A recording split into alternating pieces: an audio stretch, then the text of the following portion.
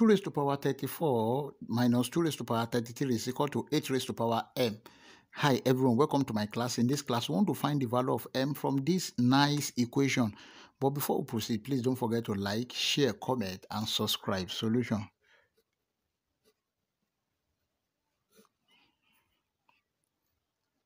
Two raised to power 34 can be written as 2 raised to power, and this is 2 raised to power 34 minus 2 raised to power 33 is equal to 8 raised to power m. 2 raised to power 34 can be written as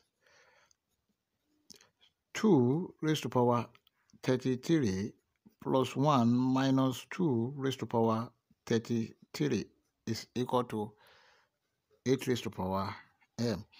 Take note of this exponential rule that a raised to power n plus m is equal to a raised to power n multiplied by a raised to power m.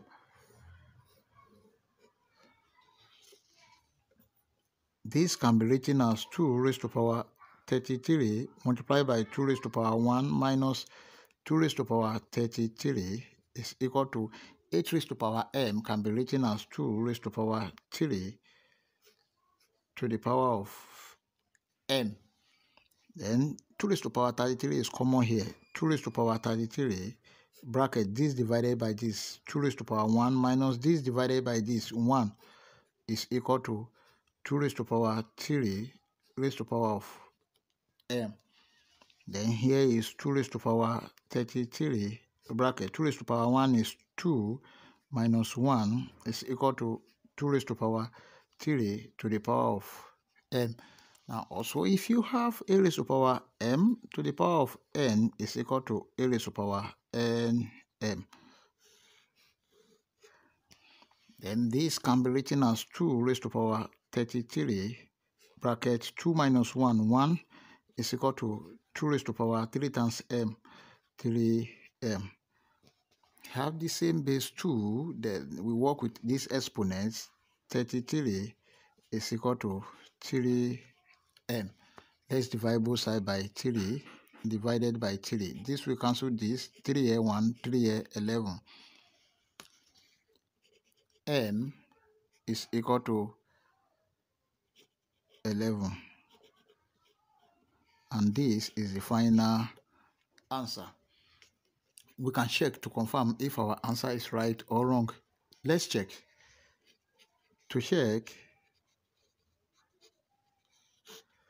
we have the given equation 2 raised to power 34 minus 2 raised to power 33 is equal to 8 raised to power m. Then we know that m is equal to 11. 2 raised to power 34 minus 2 raised to power 33 is equal to 8 raised to power 11. Now let's see, but 2 raised to power 34 minus 2 raised to power 33 is equal to 2 raised to power 33. So the left hand side, we have 2 raised to power 33 must be equal to 8 raised to power 11. But 8 raised to power 11 is equal to 2 raised to power 3 to the power of 11. Then this is 2 raised to power 3 times 11, that is 33.